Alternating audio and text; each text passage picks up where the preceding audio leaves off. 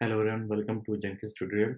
Today we'll see how to restrict the users to see only certain content which is required. So let's go to manage Jenkins and we'll go to configure global security. And here we can, in the authorization part, we can change like what others can do. So I'll just go with project or I'll go with the matrix based security. So here we can define what anonymous users can do. So anonymous users should not be able to do anything, and authenticated users I'll just allow to read access. So this is the overall read access which will provide to the whole job, and I'll just save it. Now let me log out and log in as developer.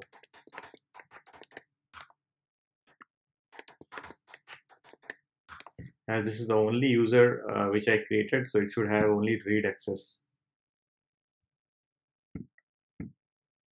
So we can see it with the current read access, it is only allowed to log in and it's not showing any other levels of access. So let me log out and I'll provide more permissions.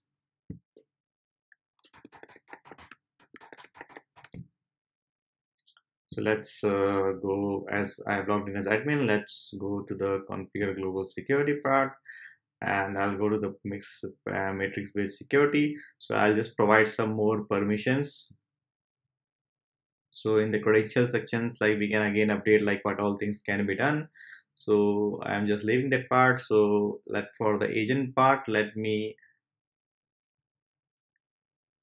allow it to configure the agent. And for the job part, let me allow them to have read access. Again for the run part, I'm not giving. Again for the view, I'll just give read, and that's it. This is the I just fine-tuned the developer one access. So let me log out and I'll log in as again developer one to see the changes.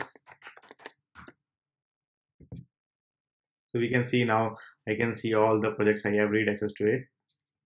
Let me try to build a job. So I have just went to this and we can see I don't see any build now button. So that has the restriction here again. And again here in the agent, I see I can configure because I have provided the configurations for configuring the agent. So if I go to environment variable, just give a value test me, and I can save it. That means I am able to configure or configure the agents. What else? You can see like the manage Jenkins part is missing, so I cannot manage, and this is having a restricted view access, and the most of the things are restricted with this. That's it for the restrictions part.